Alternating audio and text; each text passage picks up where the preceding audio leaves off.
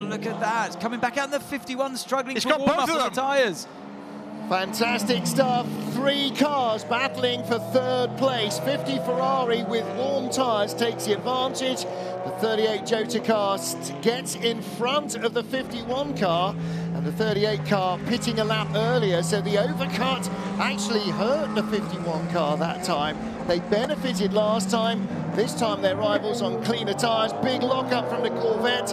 Nico Veroni has been passed and left by Casper Stevenson. He's been passed by Michael Wainwright in the GR race, or Stevenson's gone by Wainwright, and that looked like Julian Andlauer dive bombing. This is how it happened. I wondered why suddenly he was under so much threat. He just absolutely locked up the Costa into that final corner. The 51's problem, by the way, was a slower pit stop. It was 129. Even Ferrari. slower? Wow, 129. That's cost them 2 places on track. They were third, they're now 5th. And Nick Nielsen, the car came in 5th in the hands of Antonio Fuoco, now up to 3rd. Now then, back with our Am battle. Here is Dempsey Proton's Julian Andlauer, factory pro driver from Porsche, very, very quick. Closing down Nico Veroni. Veroni has been passed by Casper Stevenson, and Alex Ramirez in the Northwest AMR Aston Martin has driven away from him as well. So the question is, has Nico Veroni forgotten how to drive, or is he on a Ben-style fuel economy? Are they trying to do what they did in Fuji, which was save an entire fuel stop? Well, don't forget, Ben did a short stop partway through the race.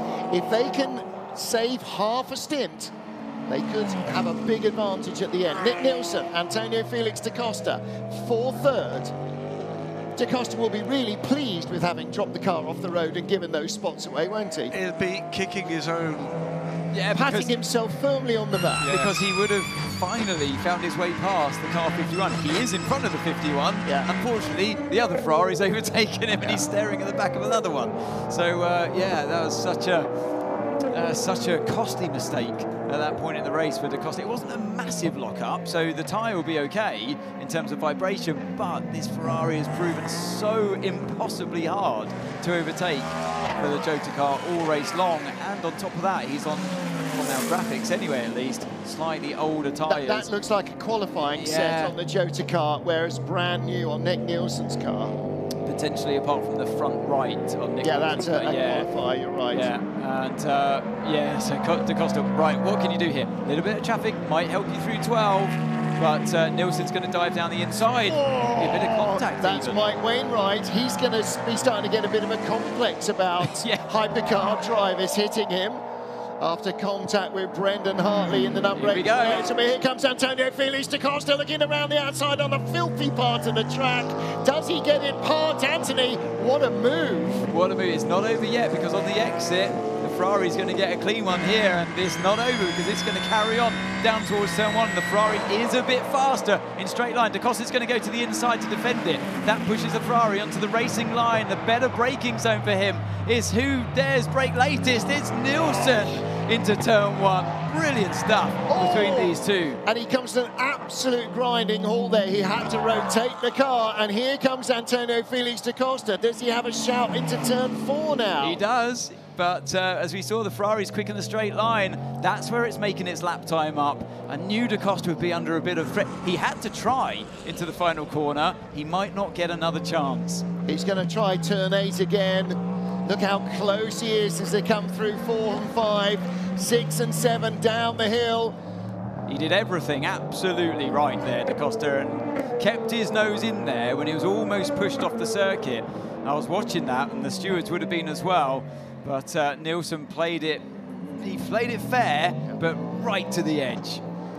Nick Nielsen, never a hypercar champion yet. He has been an LMP2 champion. Sarabobi in the garage with Louise Beckett in the inset, watching the action, waiting for a chat, but waiting for things to be just a fraction less mental on track before we jump in there. But it's this kind of action we were looking forward to as this hypercar class exploded in numbers.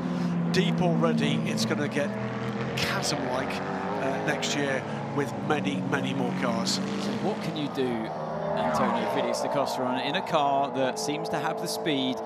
You're using a little bit more energy than Ferrari, but they've got the straight line advantage on a track where straight line speed is so crucially important when you're in a fighting situation. If you can just get in front, we'll see him pull away. But yeah, here's that moment as they headed down the main straight. Oh, no, sorry, this is down to the final. Oh, is this turn one? Turn one. Turn one, yeah. He had no choice, but I think to take the line that he did. I think otherwise he would have been passed. He was close this time as well, yeah, but didn't quite think to do it. And he's focusing on the exit of turn two. That's nice. Closer. He's got a good run this time. Actually, he's closer this lap than he was the lap before, and that forces Nielsen to the inside. That was a brilliant move, but not quite. Not enough. It was, because he braked too late. Nielsen forced him into the mistake. Makes a mistake, brakes too late. Through goes Antonio Felix da Costa. Sarabovi, go and have a shower. Louise will still be there when you get back, because no one's taken their eyes off this for a moment. And that was the part of the circuit he needed to overtake him, because through all this twisty stuff, he can start to make progress now. Finally, we see Hertz Team Jota in front of Ferrari, both Ferraris in this race today. Hertz Team Jota up to 3rd overall for the first time without it being pit stops.